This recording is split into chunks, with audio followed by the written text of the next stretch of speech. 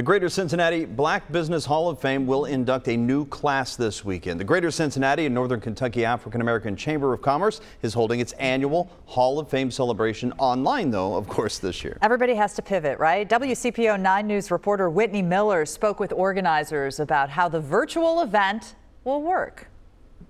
It's not easy because you've got to explain to people, we're going to have an event, but you're not going to be able to see and touch people because of the pandemic. 2020 has proven to be a difficult year, but it's not stopping the Greater Cincinnati and Northern Kentucky African American Chamber of Commerce. Typically, it's a big gala. We have like 800 people. I mean, it's really filled out. People are wearing tuxedos and long dresses and things along those lines. This Saturday, the Chamber plans to induct and honor 7 Black entrepreneurs, and it will do it live on Facebook. What we really wanted to do is make sure that we honored those that we are inducting, this year, and not trying to wait, because if there's one thing that we've all learned, if we didn't realize it before, tomorrow's not promised. Christy Clemens Williams says pushing through with the induction is a needed motivation. For those who are struggling right now, I think it's really important to see those business owners that have been able to maintain their business regardless of what you've gone through over the past 20, 30 years. In addition to the 7 new inductees, a new award is being presented.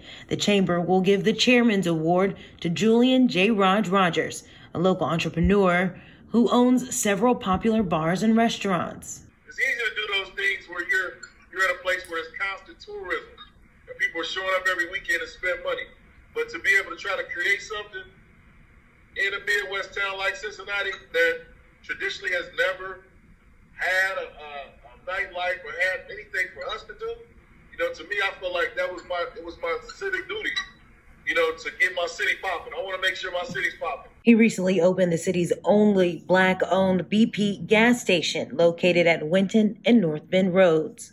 And even in doing a lot of the stuff where we're the first or we're the only, it's like, I knew it was time for a change. That's the reason why we did it. Whitney Miller, WCPO 9 News. The event begins at 6 p.m. on Saturday. Ticket holders can pick up a historical shoebox dinner before the show begins to enjoy while they watch it. And you can still get your tickets by visiting WCPO.com.